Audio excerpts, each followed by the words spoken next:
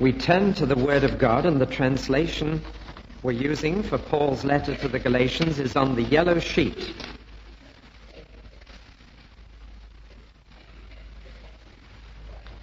Since going to press, there are 3 minor alterations that one has felt led to make, so may I suggest that you take this home and that you improve on it. A nice little Sunday afternoon devotional exercise. You rewrite it in your own language and neaten the grammar and just make it more meaningful to yourself. Galatians 1:10 to 2:16. My dear brothers, I must make it quite clear to all of you that the good news I tell is no human tale. I neither heard others relating it, nor did anyone pass it on to me. I got it direct from Jesus the Messiah, as the events of my life prove. You must have heard about my earlier career in the Jewish religion. In my extreme fanaticism, I was hunting down God's company of Christian believers and playing havoc with them. As an ardent supporter of Judaism, I forged ahead of many fellow nationals of my own age because I was so enthusiastic about the established customs of my ancestors. Then God took a hand. He had marked me out before I left my mother's womb and generously chose me of all people to show what his Son was really like, especially those I used to call foreigners. At once I decided not to seek anybody's advice, so I did not go to Jerusalem to consult those who were already working as emissaries of the Lord. Instead, I went off alone into the Arabian desert to think it all over. And from there, I returned straight to Damascus. It was not until 3 years later that I finally got to know Peter in Jerusalem. But I only stayed a fortnight and saw none of the other apostles, though I did meet James, our divine leader's own brother. As God watches what I write, I'm not making any of this up. After that, I went to various places in Syria and Cilicia, so the Christian gatherings in Judea would still not have recognized my face. All they knew of me was hearsay, that their bitter enemy was now spreading the very beliefs he had tried so hard to wreck. And they thanked God for the transformation. Another 14 years passed before I paid another visit to Jerusalem. This time Barnabas and Titus went with me. It was God who prompted me to go and have a private discussion with the reputed leaders of the Jewish Christians. I intended to check with them the gospel I had been spreading among other nations, lest all my efforts were being wasted. I took Titus as a kind of test case, for he was a Greek Christian.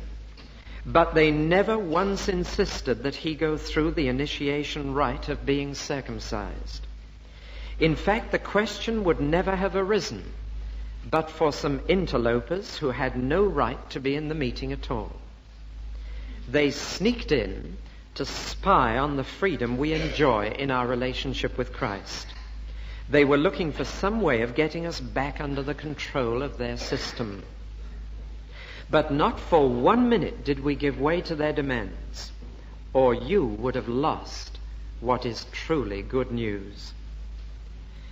As far as the apparent leaders were concerned, their exact position doesn't bother me, for God pays no attention to status. I mean those who were obviously looked up to by the others. They added nothing whatever to the teaching I had outlined.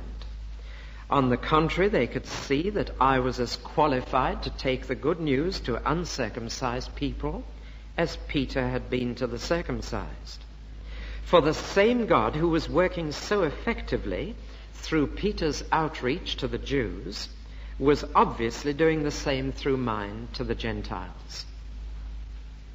James, John, and Cephas, Peter was using his Hebrew name, seemed to be the 3 mainstays, and when they realized how much God was blessing my work, They shook hands with Barnabas and myself as a token of full partnership, on the understanding that they would concentrate on the Jews and we on the non-Jews.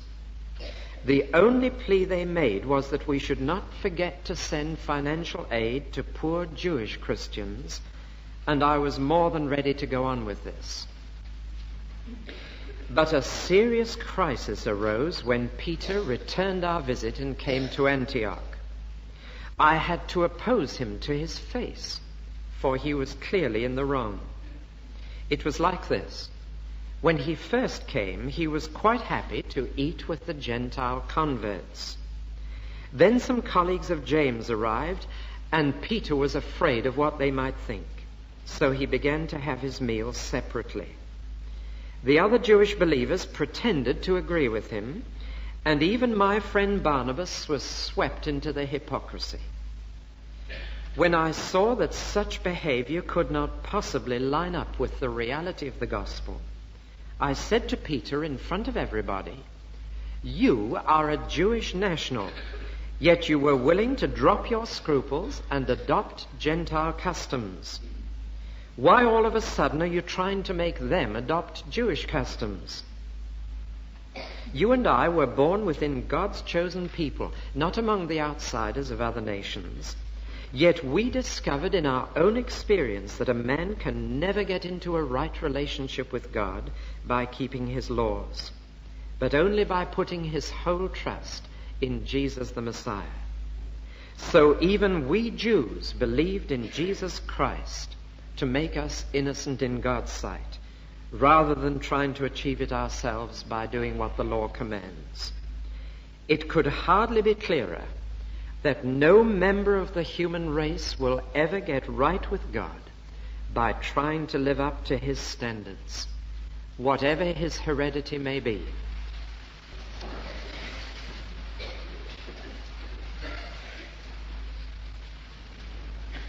For 2,000 years now, people have been criticizing Paul for spoiling Christianity.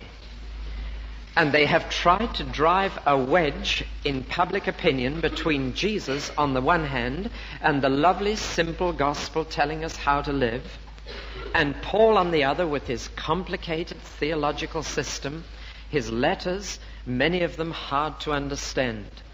Lord Beaverbrook was one of those who tried to drive this wedge. He was the owner, as you know, of the Daily Express, and he wrote a book on the life of Christ. He called it The Divine Propagandist. That said more about Lord Beaverbrook, I think, than the Lord Jesus. Nevertheless, this is what he said in that book. He said that Paul was responsible for changing the simple gospel, and that following St. Paul, the church has misunderstood and misrepresented Jesus Christ for nigh on 2,000 years.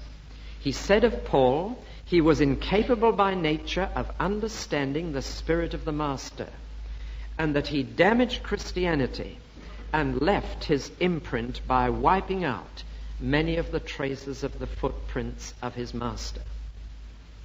I always find it interesting that those who want to divide Paul from Jesus in this way invariably call Jesus Master rather than Lord. They talk about the Master, maybe because Paul loved to talk about the Lord, Jesus. And you can tell someone who loves the teachings of Paul because they talk about the Lord as he did. But those who tend to use the phrase the Master tend to go back, as it were, to the four Gospels, Matthew, Mark, Luke, and John, and say, that's where I get my Christianity. I've no time for Paul. Even scholars have been known to talk about the Pauline gospel, as if somehow this was different from what Jesus taught. And it may well be that the first time you read Paul's letters, you found them much tougher going than the Gospels Matthew, Mark, and Luke wrote for you. And maybe you even were tempted to think that there was a difference, and that you as a Christian are to believe everything Jesus taught, but that you're perfectly free to pick and choose among Paul's teachings. And you can say, oh, well, that was only Paul, or that's what Paul said, but I follow Jesus Christ. I've heard all this. Indeed, someone once said to me, who didn't know that we preach the whole New Testament here, said, doesn't Guildford get sick of St. Paul, and wouldn't they love to have some gospel preaching? Well, there it is, up to you. I don't think that person realized we went through the 4 Gospels just as much as we go through Paul's letters.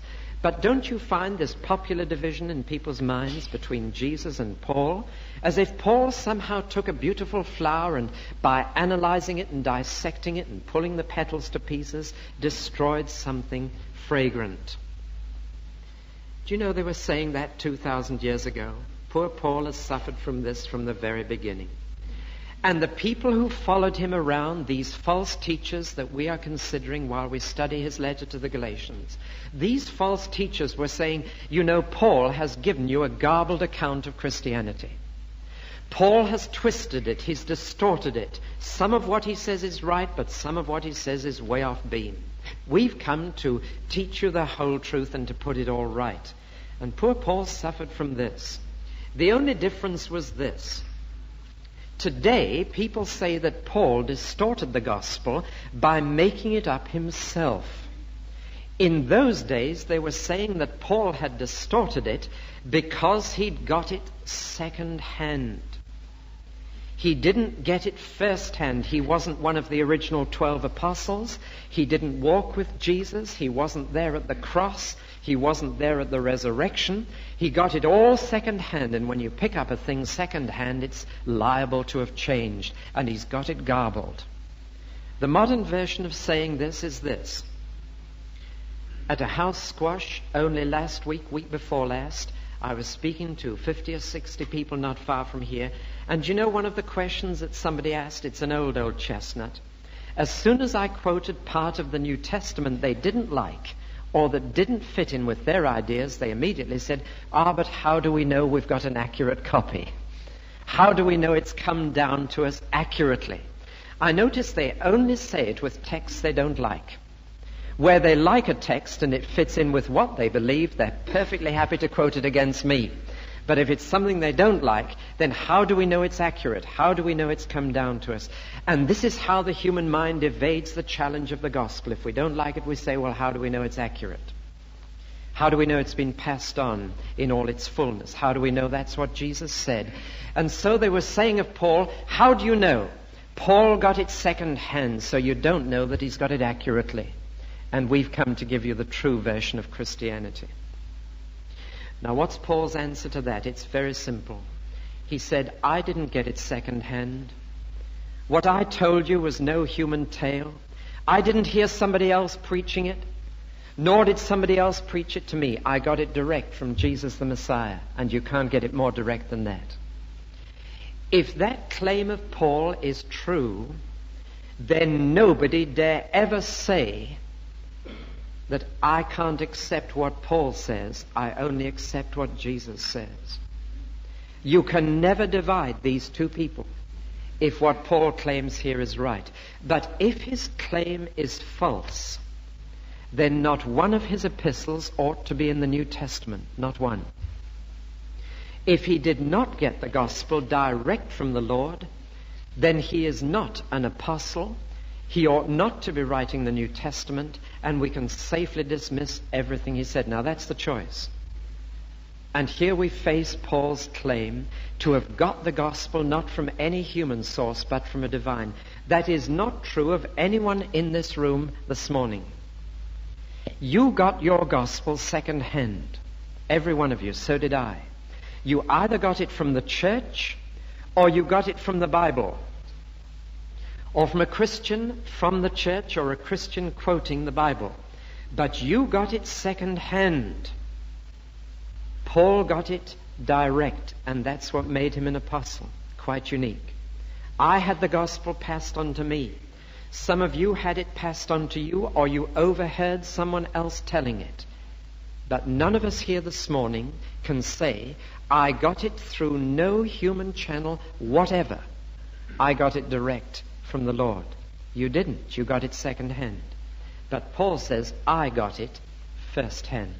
And that's his answer to this criticism that he'd garbled it. If he got it straight from the Lord, you can't say that it changed in the process of being passed on.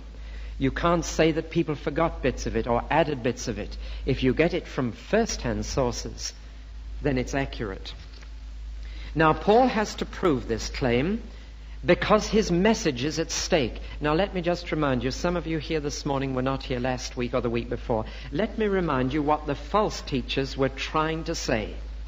They were following Paul round to the very churches he'd built and saying, he missed one thing out.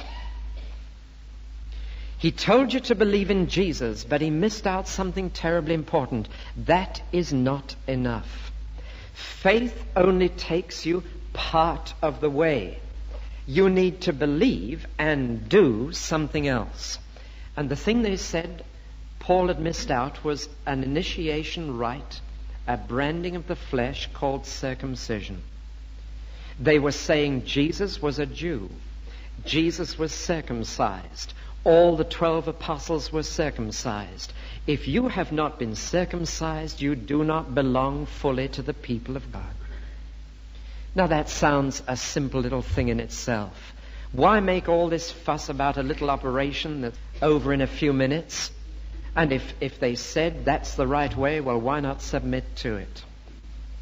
Paul says this, if you submit to this one little operation, you are actually changing the whole of the Christian religion.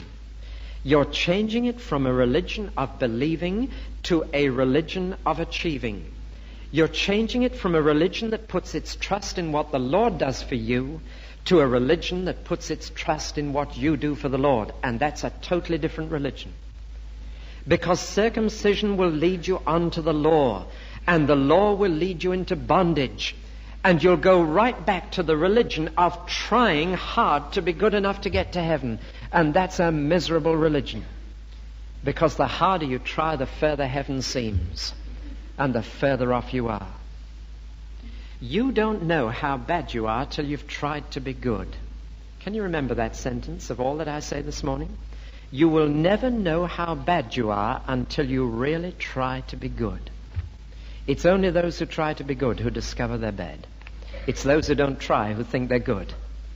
But you try as hard as John Wesley tried as a student in Oxford, rising at 4 a.m. to begin his religious exercises, visiting the poor and the sick, doing everything he could to be good enough for God. You try as hard as Martin Luther tried, whipping himself, whipping his own body in his cell in the monastery, to try and be good enough for God and whip out the badness in him. You try as hard as some of the saints have tried, and then you'll discover how bad you are. And they who fain would serve thee best are conscious most of wrong within. Now, which religion are you going to have, says Paul? The religion of circumcision and the law, in which you try and try and try and you never get there, and it's sheer bondage, and it's thou shalt not and thou shalt not and thou shalt not? Or the religion of Jesus that says, put your trust wholly in me. It's what I'm going to do in you that matters, not what you do for me. It's a totally different religion. And so in saying that there was just one little thing that Paul missed out, circumcision, they were actually turning the gospel upside down. And Paul said, as we saw last Sunday morning, that that is a damnable heresy. A damnable heresy. But it's the religion of 90% of the people living in England. Do your best. Do your best. Do your best. But Paul came with a gospel of freedom, of liberty, of truth that sets men free and says, now it's the Lord who will get you to heaven, not you. Now it's the Lord you can trust, not yourself. And when you trust him, you discover how good he is. Not how bad you are, but how good he is. That's the difference. And his goodness replaces your attempted goodness. And when you stand before God, you don't present your own good deeds and say, Lord, I did this and that and the other. You stand before God and present the good deeds of Jesus in your place. And you offer his goodness. And that gets you in. That gets you in. Well, now, I said more in the introduction than I meant to say. I'm sorry. Let's get back to the passage. It's a long one, too. Paul says, I'm going to prove to you by the events of my life that on the one hand, I did not get my gospel from anybody else, from the apostles. I didn't get it from them. But on the other hand, I'm going to prove to you that they agreed with my gospel. I got it independently, but it was not different. I got it direct, but it was the same as the one they preached. And so he selects 5 periods of his life to show these 2 simple facts. I didn't get it from men, but men agreed with what I preached. Now, the first period he chooses is from the sad period of his pre-Christian life. And we have now a lot of personal autobiography. Do you know one of the best arguments you can ever use is personal testimony? If you really want to convince people of something, then say, this is what happened to me. And he selects 5 events in his life, 5 periods in his life. And the first was a period of contradiction in which he was totally opposed to Christianity. Now, he couldn't possibly have picked it up from Christians when he was totally opposed to them, could he? You don't go learning from people and then throwing them into jail. And in this period of contradiction, there were 2 things in his life. Number 1, he was violently against Christians, and he was violently for his own religion, Judaism. He looks back with sadness now, but it's a mark of forgiveness that you can talk about your past sins. If you can't talk about your sins, they're not yet forgiven. Think that one through. When your sins have been forgiven, you are free to talk to others about them. Without fear, without bitterness. And Paul could say, this is what I was like. You can only do that after you've received forgiveness. Because until you've been forgiven, you don't want to let people know what you're like. But when you're forgiven, you can say, I'll be quite frank, this is how I used to be. And Paul says, let me tell you how I used to be. I'm sure you've heard how fanatical I was about my religion. I used to hunt down Christians. I used to go as a missionary against Christians. He even left his own country to go and fight Christians. It's one thing to go and be a missionary for Christ, but fancy going to be a missionary against Christ. But he was a missionary against Christ first, and he left his own country and he hunted them down. Men, women and children, they met in fear. Everywhere Christians fled and met in secret, they said, Paul, is he on his way? And they feared they'd be thrown into prison. Paul got a name as the Christian's worst enemy. He was a missionary against Christ. And Christians were separated from their loved ones, thrown into prison, lost their life because of this man. He said, that's how I used to be. Do you think I picked up the gospel secondhand? Far from it. I couldn't stand them. And he said, as far as my own religion was concerned, you must have heard, I got ahead of most of my contemporaries. I really was a Jewish Jew, a Pharisee of the Pharisees, a Hebrew of the Hebrews.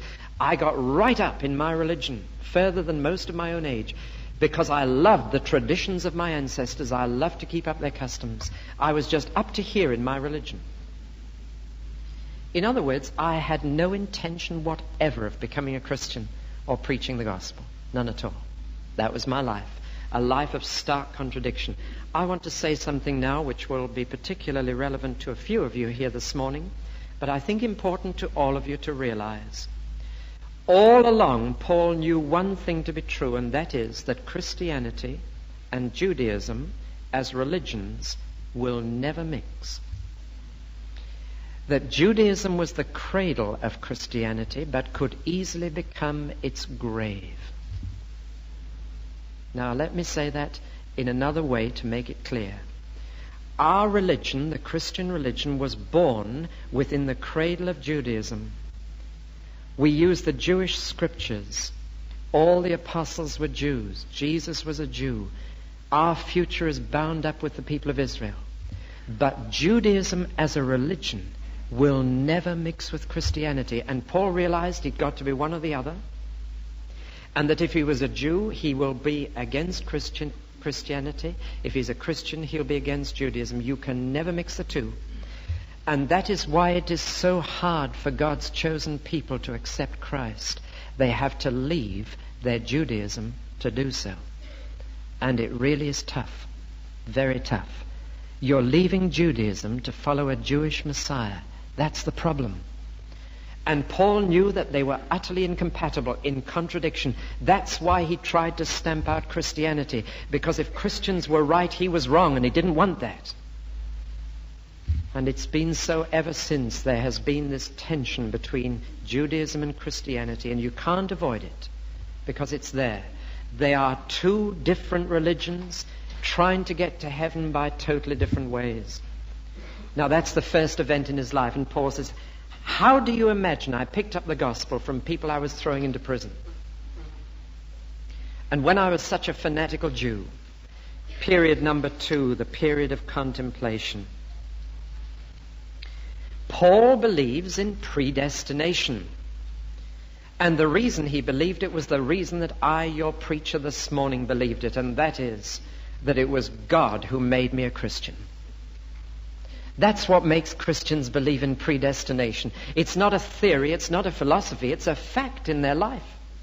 Then God stepped in. I didn't take the first step towards God. God was hunting me down. That's true of me in my own simple way. It's true of you if you're a Christian. Looking back now over your life, would you say that you chose God or that God chose you? The glory of it is that even though at the time you think you decided for Christ, you look back and you say, oh Christ, that you wanted me, that you marked me out.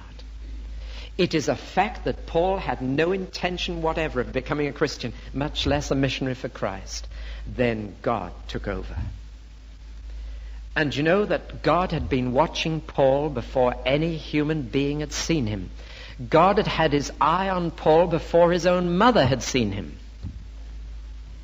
Because God watches us while we're in our mother's womb. He notices us when he's knitting us together in our mother's womb. And he'd watched Paul develop in his mother's womb and said, that's the man I want. That's the man I'm going to have. And he waited many years until this man had spent all his hatred on Christians. And then God met Paul on a road to Damascus, on his way to kill some more Christians. And he said, Paul, you're to be my missionary. You're to be a missionary for Christ, not against. And you're to go to the foreigners, not to the Jews. You're to take me to the world. And Paul says, of all people, me. He chose me, the greatest enemy of all. But you know, that's how God works. I've told you before of one night I went to a youth club. There were 28 or 30 youngsters there. And I spoke to them. And when I came back, my wife said, how'd you get on? I said, well, most of them just couldn't care that much. It was like speaking to a brick wall. But there were 2 who were terribly cross with me. They were really angry. A boy and a girl. And the girl was so cross there were tears in her eyes. She was arguing so hotly. So I said, I think there's hope for 2. I think the Lord has his hand on 2. I baptized both of them within 6 to 12 months. None of the others that I spoke to that night. It seems as if God says, you're fighting me, are you? Well, at least you're interested. And at least you've got energy and you've got purpose. Right, you're my man. Do you know, Sunday school teachers find this. The worst child in a Sunday school sometimes turns out to be the greatest Christian later. There's a little comfort for those of you who've struggled with a really difficult child. But isn't this true? And Paul says, God says, that's the man I want, Paul. And God took over and he stepped into my life. Paul says, do you think that was anything to do with me or anybody else? I didn't even have a missionary after me. I never had an apostle come and preach the gospel to me. God just stepped into my life. And because it was clear that God wanted to deal with me in a special way, I didn't even go and consult anybody. I didn't go and talk it over with the apostles. I didn't even stay in Damascus. I went off into the desert alone to think it over. He'd had a mental somersault, a revolution. He'd been totally opposed to Christ, and now he was faced with the fact that Christ was right and he was wrong. What a moment. That's enough to turn a man insane, except that it turned him sane. And he went out into the desert to try and think it all through. He went there for just under 3 years by himself. Those of you who want to get off into full-time Christian service by next Thursday at the latest, just remember, Paul went off for 3 years to think it over. That's why he could keep it up for 40 years and more later. And he went off to prepare, to think it through. And somebody has delightfully pointed out that all the other apostles had had 3 years with Jesus, so Paul went and did the same. He got alone. And the Lord told him many things in the desert. Do you know the Lord even told him about communion, the Lord's Supper? He wasn't even told about that by anyone else, because in 1 Corinthians 11 he said, I received of the Lord what I delivered to you, how in the night in which he was betrayed he took bread and broke it. How did he know that that happened on the last night of Jesus? Jesus told him, nobody else. I received of the Lord. And the Lord told him all the gospel, all the Christian gospel, all that he was to believe and all that he was to preach. And Paul says, that's how I got it. And then I came preaching the gospel in Damascus. I went to no theological seminary. I sat as a pupil under no apostle. I got it from the Lord in the desert. That's my gospel. And you tell me I've garbled it. You tell me I've got it secondhand. You tell me I've muddled it because it was passed on to me badly. Then you're blaming Jesus for passing it on badly. I got it from him. So he came back to Damascus. And then, being honest, he points from this period of contemplation by himself, contradiction with Christians, contemplation by himself.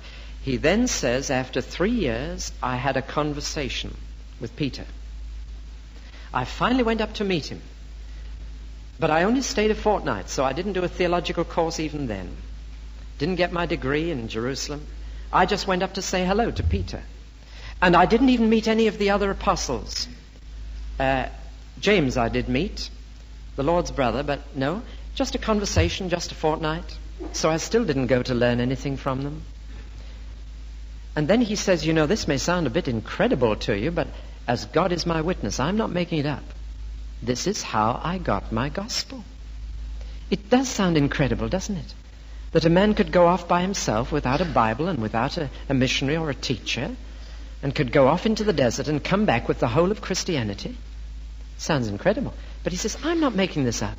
I swear before God, God's watching what I write. He's my witness. I got it this way. And I just had a chat with Peter when I went up to see him. Now that settles one question, doesn't it? The question, where did Paul get his gospel?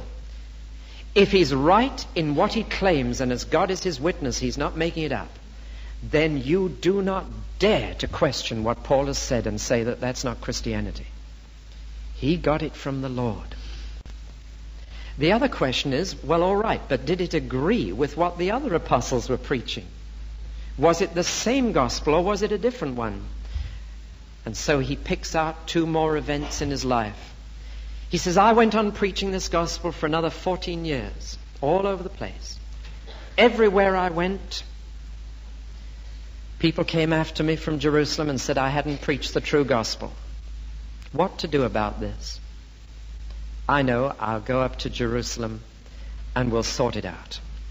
He'd been a missionary for 14 years before he did this, but God told him to go. God prompted him to go. God said, Paul, go to Jerusalem and have it out with them. Go and see whether what you preach is the same. And Paul said, yes, Lord, I'll go. Now, I'll take Barnabas with me. He's a Jew, but he's a man of a big heart and a big mind, and he was big enough to see that Gentiles were now believers. And I'll take Titus, a Greek Christian who's never been circumcised, and see if they let him in. It was all a put-up job, if you like, but it was a very wise deputation. They selected 3 marvelous people to go. And those 3 were going to confront Peter, James, and John, and the other leaders, and have a consultation about it. And off they set. I want to tell you something now that some of you will know and realize, and that is that they went from Antioch, the 3, Paul, Barnabas, and Titus, to Jerusalem to meet Peter, James, and John. What was significant about Antioch? Just this, that it was in Antioch that for the first time people realized that Christianity was a new religion. And it was there that for the first time it got its label. Up till then, Christians had been regarded as eccentric Jews, a minority who felt the Messiah had come over against the majority who felt he hadn't. Eccentric Jews. But in Antioch, Gentiles believed in such numbers that they realized Christianity was not a Jewish sect. And they were called for the very first time Christians at Antioch. It is that marked out Christianity as a new religion. We are not eccentric Jews this morning, even though we use a Jewish Bible, even though I speak about a Jewish Messiah. We are not eccentric Jews. We are a different religion. We are Christians. Christians. And Paul took Barnabas, a Jewish Christian, and Titus, a Gentile Christian, and said, come on, God has told me we're going to have a showdown at Jerusalem. We're going to have this out.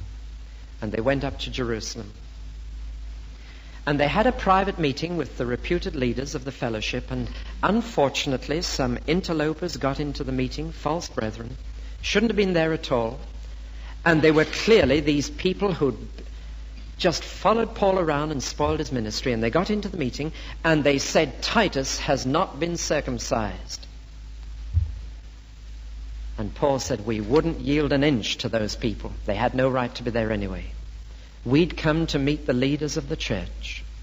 And the leaders of the church welcomed Titus without any qualification. Praise God for that moment, when the Jewish Christians were big enough to see that God was bigger than their little ideas.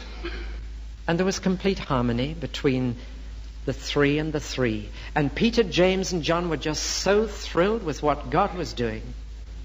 They said, Paul, put it there. Put it there. Let's shake hands on it. God is blessing you. Do you know that in the last analysis is what matters? Is God blessing that ministry? That's the important thing. Is God honoring it? God bless you. You look after the Gentiles, we look after the Jews, but we're partners in the gospel. We're not going to divide. We're partners. You're preaching the same gospel as we're preaching. And they added nothing, said Paul. They added nothing to what I had outlined. And you and I must never add anything to the gospel. I'll warn you that tonight we've got a very tricky subject coming up, Sunday observance. And I can see the corns sticking out already, and I can see my big feet paddling around tonight. It's one of those issues where we've been tempted to add something to the gospel and bring people back into bondage, and we'll be looking at that tonight. We're all guilty of it. The traditions of my fathers. This is the way we've always done it in this church, and this is the way we're always going to do it. And that can lead to a fanaticism that divides Christians from one another. Praise God when we see that customs don't matter. The gospel is what we're agreed on, nothing more, nothing less. And if we're agreed on the gospel, we can shake hands with a person and say, even if God has called you to work in a different way, in a different sphere, God bless you, we belong to each other. We're partners, shake on it. And so this consultation made it quite clear that even though Paul got his gospel independently, it was the same one that the Lord Jesus gave Peter and James and John. That's proof that God was in it.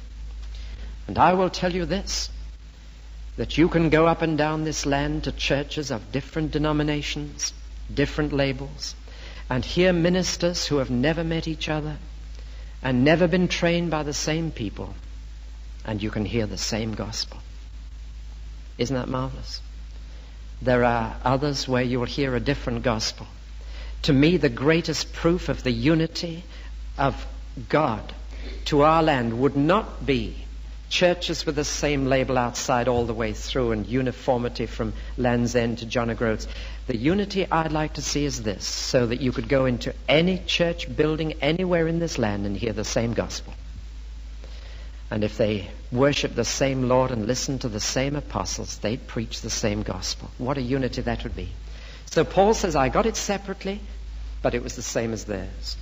Now comes the final event in his life, a rather sad and difficult one. The last few verses this morning. Paul relates an event which clinches his argument that his gospel is the right one. It must have been a painful event for him to recall and relate. It was the time when the two greatest apostles of Jesus had an argument, Peter and Paul. Their names have been linked even in folklore, even in Proverbs. Their names have gone down as the two greats in the Christian gospel. We have a proverb about robbing Peter to pay Paul. It goes back to this very same thing. Peter and Paul, the two great pillars, the two great founders of Christianity under Christ. And one day they had an argument. And Paul relates that argument to show that he even had to correct Peter's gospel. What a claim to make. This is how it happened. It's very simple. Dear old Peter reverted to type, as we all do from time to time, as Paul did on occasion. And Peter at heart was a coward. It was only the Holy Spirit gave him boldness. And Peter at heart was afraid of people. And that's why he'd once denied his Lord. A servant girl had made Peter scared by saying, "Do you belong to Jesus?" And he denied that he did. Peter had this weakness that he was scared of what people thought. And when Peter came down to Antioch, he was perfectly happy. God had dealt with Peter in the matter of Cornelius, and God had shown Peter that Gentiles were just as much part of his people as Jews. And Peter came down to Antioch, and he was perfectly happy to sit down and eat food that was not kosher, that hadn't come from a proper butcher. He was perfectly happy to sit down at a table and eat whatever was set before him, and eat without washing his hands, and eat Gentile food in Gentile ways, because he was a brother with them. And then some other visitors came from Jerusalem, and he got scared of what they would think. And the tragedy is he denied his Lord again. And when they came, he said, "I'm afraid I think I ought to have my meals separately when they come." And so within the one fellowship, with one Lord, you had two Lord's tables. Because the communion service was taken at a meal, an ordinary meal. And they literally had separated at the communion table. And they broke bread separately. They acknowledged one Lord Jesus Christ, and they couldn't sit down and eat together. And it was Peter's cowardice that did it. He was afraid of what people would think, and he lost the courage of his convictions. Before we blame Peter, let's admit freely that you and I have done exactly the same thing. There have been situations when we knew what was right, but we were just scared of what people would say or think, and we fell, right? And Peter did it. And Paul saw that having achieved a unity of the gospel, if Peter went on doing this, there would for the first time be two denominations in Christianity. This was the first point at which two denominations could have started. The Peterites and the Paulites that have been called. That's what they would have been called. And so Paul, with great courage, said, "Simon Peter, the first pastor of the church," I rebuked him to his face. And I said, "Peter, what you are doing is not true to the gospel. It doesn't line up. You were perfectly prepared to eat with Gentiles when you came, so this is not your true conviction. You're doing it out of pretense. You're doing it out of fear. And Peter, I rebuke you. You're saying to these Gentile brothers, you'll have to get circumcised before you can come and eat with us. Eating together is a token of friendship and fellowship. And we know from other Christian bodies what devilish things follow when people refuse to eat with others. And Peter was doing this. Peter, how dare you? Don't you remember that we Jews had to believe in Jesus to get right with God? And so Paul, having started this passage by speaking of the source of his gospel, not human but divine, finishes by speaking of the substance of his gospel, not achieving but believing. That's where I want to finish this morning, because the last few verses of chapter 2 are so packed with goodies that it'll take us a whole Sunday morning just to nibble at them. So next Sunday morning we'll look at verses 15 to 21. Let us pray.